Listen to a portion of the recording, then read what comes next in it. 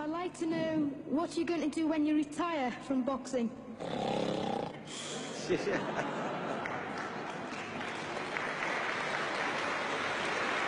I think he's probably taking the last count at the moment. I'll do my best to wake him up Just for sleep. you. That's all I'm going to do. That's all he wants to do when he retires. Now, when I retire from boxing, I really don't know. I want to say something right here. This might make you all think. Life is not really long. Let's say the average person, 30 years old. If you're 30 years old, you are not but about 7 years old. How can I prove it? Add up all the 7, 8, 9 hours you slept for 30 years. Out of 30 years, add up all the nights, last night when you went to bed and woke up this morning, you don't remember a thing. You've been unconscious for about 8 years. If you're 30 years old, you slept about 8 years. Okay. How much traveling have you done in 30 years? From the television station to home, to another country, to another city, to school, to church. You've probably traveled 2 years your life was spent just getting back and forth to where you're going. So there's 8 years of sleeping, 2 years of traveling. There's 30 years out of your life before you accomplish anything. How long do you sit in school? In America, we stay in school from the 12th grade from the 1st grade to 12th grade. Same here? Yeah, virtually. 6 hours a day? Yeah. 6 hours a day for 12 years, break it down, you sat in a classroom for 3 years without leaving. Okay, 2 years of traveling, 8 years of sleeping, 3 years of school. How many movies have you went to? How many wrestling matches? How much entertainment? How many movie theaters, live plays, baseball games? Probably 2 years of entertainment. So by the time a man, you older people know him, bear witness what I'm saying, by the time you have children, by the time you have made a way for your children, by the time you've paid for your home, you're pushing 60 years old. So life is real short. So you add up all your traveling, add up all your sleeping, add up all your school, add up all your entertainment, you've probably been half your life doing nothing. So what am I'm 35 years old, 30 more years I'll be 65. We don't have no more influence. We can't do nothing much at 65. Your wife will tell you that. So what I'm saying, when you're 65, ain't too much more to do. So did you know I'll be 65 in 30 more years? In those 30 years, I have to sleep 9 years. I don't have 30 years of daylight. I have to travel back to America, take 6, 7 miles.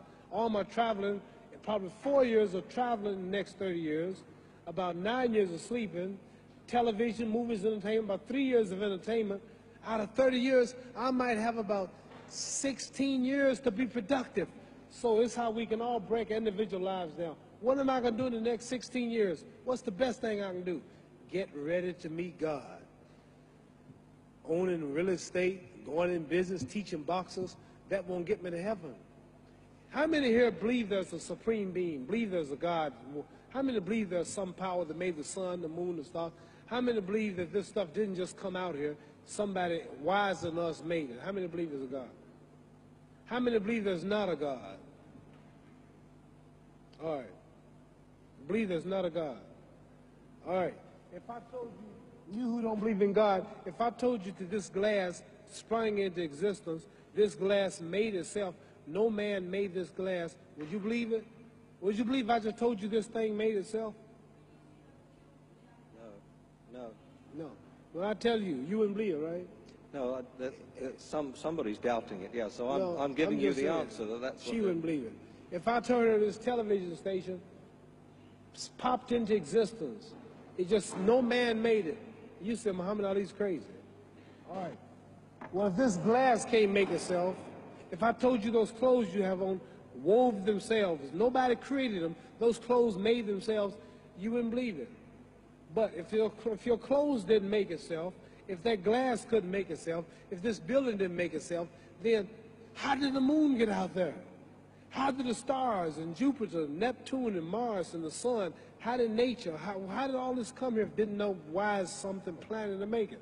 So what I'm saying is, I believe we're going to be judged. Should a man like Hitler kill all the Jews and get away with it? Somebody should punish him. Maybe he get it, don't get it now, he get it when he died. In hell for eternity. So what I'm going to do when I get out of boxing is to get myself ready to meet God, because my plane might blow up. Don't planes blow up in this country sometime and crash? Don't people die every day? Not every day. It's a scary thing to think that I'm going to hell, to burn eternally forever. So what am I going to do? The reason I'm taking I'm explaining what you asked me a question. You ask me questions, I can't just answer like that. When I get out of boxing or when I'm through, I'm going to do all I can to help people. That's why I'm here with Johnny Walker. Here's a poor man, came all the way to America. Here's a bunch of boys need some money, and somebody is calling me to help them. God is watching me. God don't praise me because I beat Joe Frazier. God don't give nothing about Joe Frazier.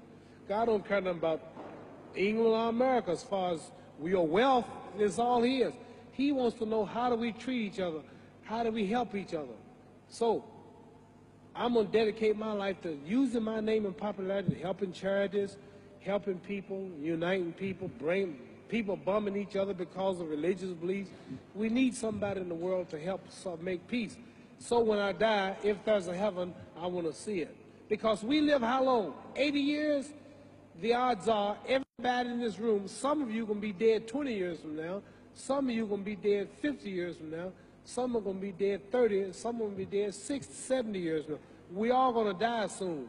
And if you live to be, say, 125 years old, which we don't do, right? Let's say we live to be 250, and you can have sex for 145 of those years. You're going to come to the end after that. So we don't have but about 80 years on earth. This is a test to see where will we spend our life in heaven or hell. This is not the life now. Your real self is inside you. Your body gets old. Some of you go to look at the fridge, you don't have no teeth. Your hair is leaving you. Your bodies get tired. But your soul and your spirit never die. That's going to live forever. So your body is just housing your soul and spirit. So God is testing us on how we treat each other, how we live, to see where our real home be in heaven. So this physical stuff don't last for so long. So my car, this building is going to be here when the man who built it dead. There have been many kings and queens of England. They're all dead. After this one is gone, another one will come. So we don't stay here. We're just trustees. We don't own nothing. Even your children are not yours. If you think I'm lying, your wife is not yours. You die and come back a year later and go slip in your bedroom and see if your wife is by herself. See, you don't own your wife. You don't own I divorced my wife. You may have read about it. And my 4 children, they call another man daddy now. They don't see me no more. You don't own your children. You don't own your family. So what am I saying? The most important thing about life is what's going to happen when you die. Are you going to go to heaven or hell? And that's eternity. How long is eternity? Let's imagine. Take the Sahara Desert. There's a lot of sand on the Sahara Desert, right? Then imagine that 1 grain of sand represents 1,000 years, and when you're in hell burning, when you die and go to hell, you're going to burn forever and ever, no end. How long is that? Give you an idea how long eternity is. Take the Sahara Desert, and I told you to wait 1,000 years. And every 1,000 years, I want you to pick up a grain of sand until the desert is empty. Okay, wait 1,000 years, pick up the first grain. Wait another 1,000 years before you get the next grain. Keep that up until there's no more sand in the desert. Whew. You know how long America's not but 200 years old. We got 800 more years to go before 1,000. So it just scares me to think that I'm going to die one day and go to hell. I'm on an airplane that might blow up. I'm always traveling. And to go to hell and God is going to judge my soul. The police, I might kill people. I might rob people. The authorities might not catch me. The FBI, Scotland Yard might not catch me. But when I die, somebody's watching me and keeping count. And I can't get away. And I'm going to burn forever and ever and ever. I'll go to heaven. So what am I going to do when I'm through fighting? I only have 16 years to be productive. Get myself ready to meet God and go to the best place. Does that make sense? Thank you.